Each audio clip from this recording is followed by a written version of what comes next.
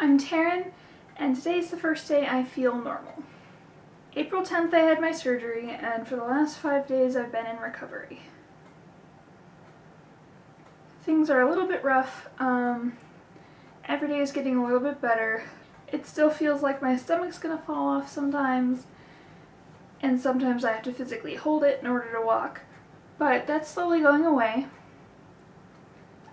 Surgery was very early Thursday morning. I had to get up at about 4 to take a shower and do all the rest of my pre-surgery requirements, and I was at the hospital by 6:30 because it takes an hour or so to get there. We left at about 5:15 because they had completely destroyed the bridges getting to the hospital on the freeway, so we had to find an alternate route. So at the hospital they gave me an IV, they drew some blood, they put an anti-nausea patch on the back of my neck, which really helped, and before I knew it I was whisked away, and I woke up about 2.5 hours later in transition from the operating room and recovery into my own private room. The first day actually wasn't the hardest, which is something that I was surprised about.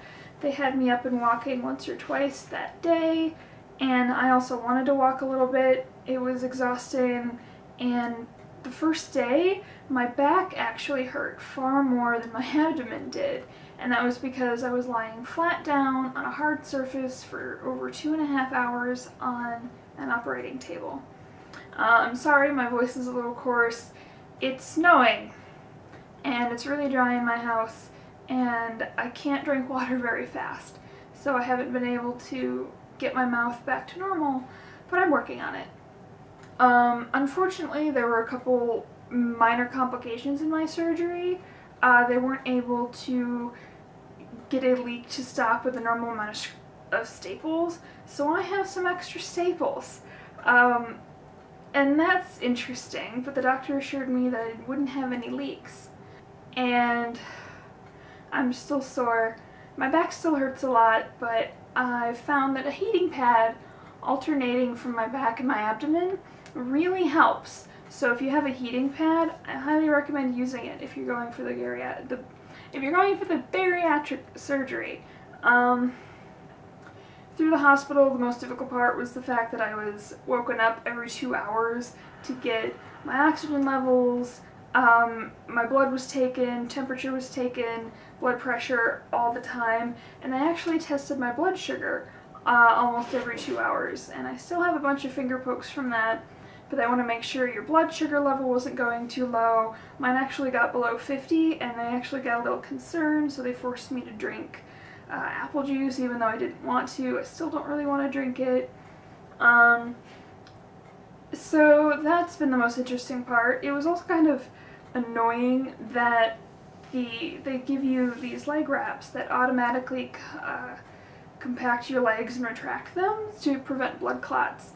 And the only annoying part was, after I got my catheter out, gross, yes, very gross, if I wanted to go to the bathroom, I had to call a nurse and ask her to unhook me because I couldn't bend down far enough to take them off myself. So that was fun. I have 6 holes in my abdomen, and today it feels a whole lot better than it has previously, and today is my second night sleeping in my bed versus sleeping on the lounger downstairs, which was a big help. I'm still bummed I can't sleep on my side, which is how I usually sleep, but I'll be able to do that soon. I think the worst part definitely has been the back pain.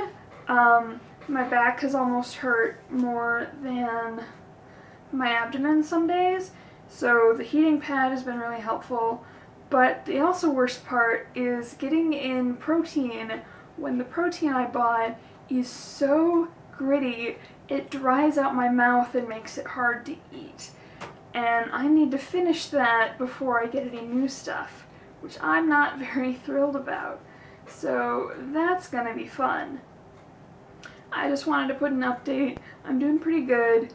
I'm still pretty tired, and I've made it up and down the stairs a couple times, and that's probably the most exhausting thing.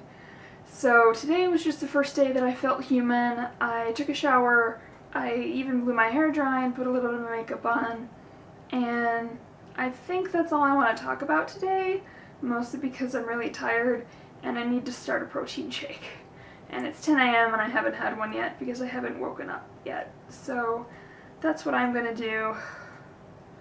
So thank you very much for watching. I post a lot of stuff on Instagram and Tumblr, and I will put those in the comment section below. Thank you!